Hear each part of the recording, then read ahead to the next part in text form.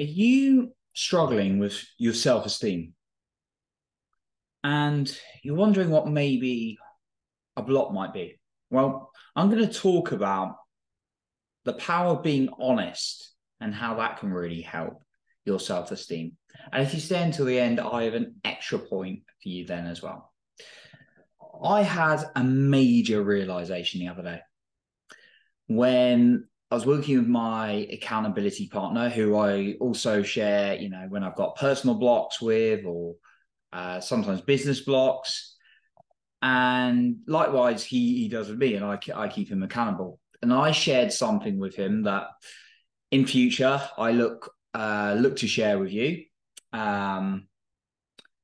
It's a health related challenge, I will say. A hugely deep personal challenge that I've had a bit of a challenge with for a while, and I was able to actually tell him what it was. And do you know what? It felt uncomfortable, yet it was really, really powerful.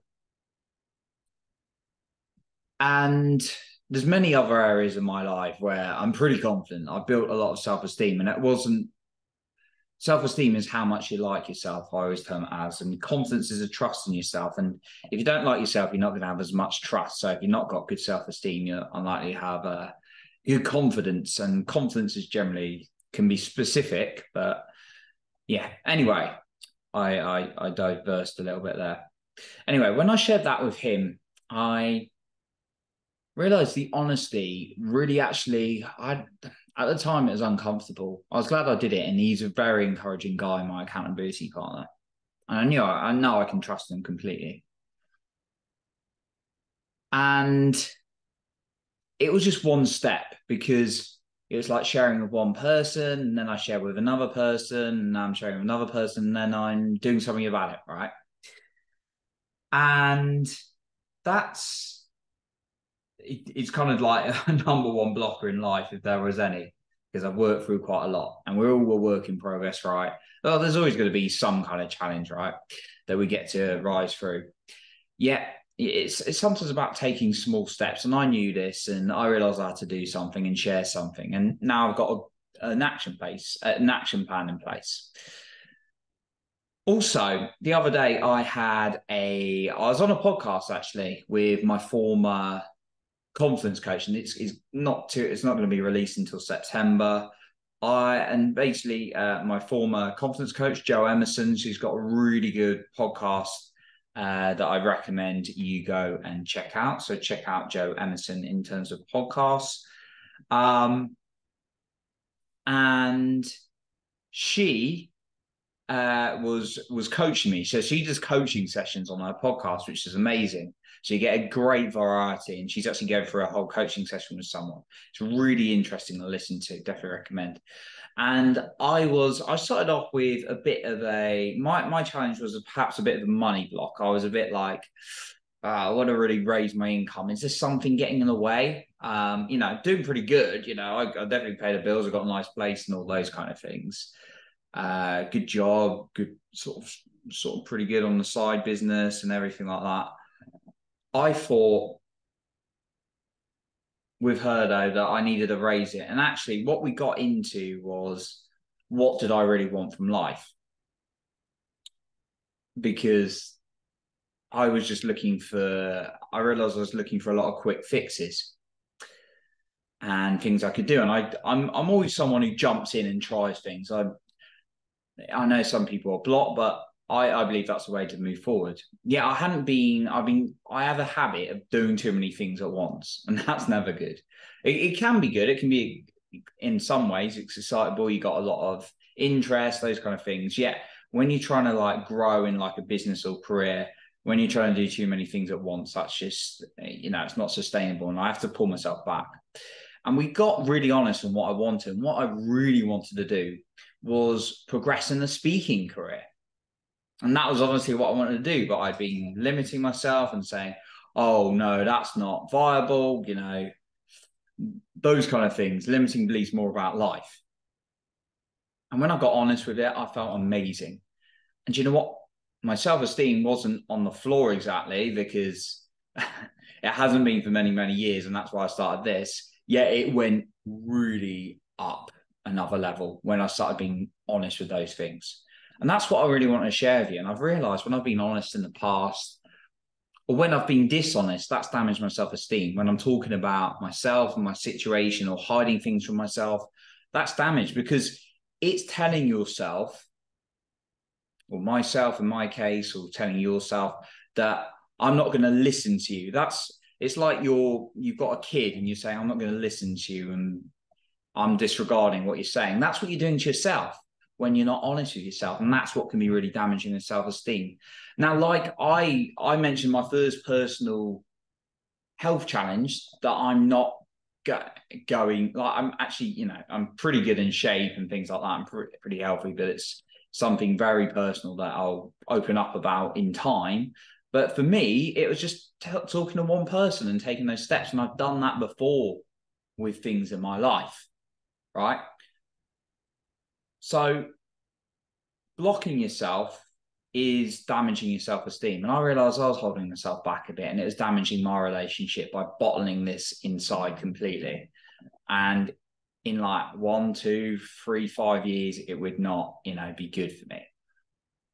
So ask yourself, how is it helping you? Maybe it's an area of your life you're being dishonest. How is it helping your self-esteem, or not helping your self-esteem? How damaging could it be on you if you just hold it in? It can be very difficult to share. Yeah. And that's why it's really important to just take small steps. So let's go into some practical points. And I may repeat a couple of things I've already said, but I want to give you some clear actionables and kind of sum it up that have really helped me being a bit honest over the years, and particularly with these recent situations as well. So the first one, the first step is to be honest with yourself. You have to be 100% honest with yourself in terms of, are you doing something you love? Are you happy? If you're in a relationship, are you happy in that? Are you okay with the things? Is there something you're hiding for yourself? You've got to be honest with yourself. And sometimes and most human beings don't like this. They don't like sitting down with themselves and listening to themselves. And that's why a lot of people are challenged with self-esteem challenges. So you have to be honest with yourself, first of all. Spend 10 to 15 minutes a day sitting in silence with yourself. Just listen to yourself every single day. The second step is, and this is kind of summing up what I said I did, is then just talking to one person about it, someone you really trust, you can really rely on. And if you're like, it's really difficult in my life, I want to talk to a stranger, call a hotline like Samaritans, or get a therapist, get someone like that. Just get someone to support you, right? That's my second step, is just being honest with one person in your life. And then the third one is praise yourself each step you do in terms of honesty. Like, my accountability partner is really good to remind me. And even though I'm all about saying praise, like now and then I might forget. And he was like, remember to praise yourself. I'm like, yes, absolutely, 100%. I'd taken that first small step, and then I told someone else, I'm like, yes, well done. I feel really good because I'm building momentum now. And it's all about being honest, and that builds your self-esteem as a result. So remember to praise yourself on the way as well. So those are I don't want to overcomplicate it, because when you're not being honest with yourself, it can be really damaging and it makes you not feel good. So I just want to really allow you to start being honest with yourself. And I'm going to give you an actual one in a minute. Well, actually, I'll give it to you now and then I'll sum them all up. And my bonus point, or extra one I really want to share, is sit in silence with yourself. Again, summing up what I said already, but we're making these really clear. Sitting in silence with yourself for 10 to 15 minutes a day. Just get a pen and paper. You don't have to write anything. You can just sit there for the whole 10, 15 minutes and then write anything that comes up then. Maybe things don't come up in certain days, but just sit in silence with yourself and do that. Okay? So, and those are all things that have really worked for me, right?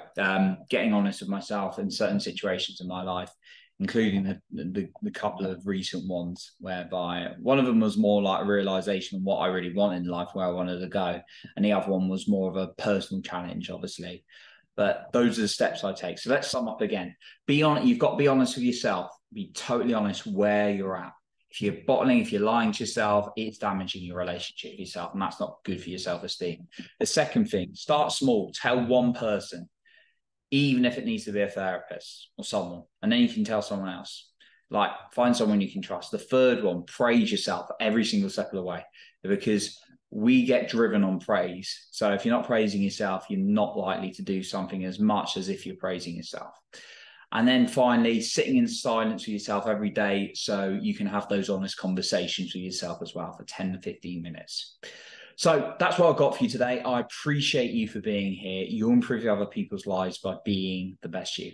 And remember, you're in control of your own self-esteem and confidence.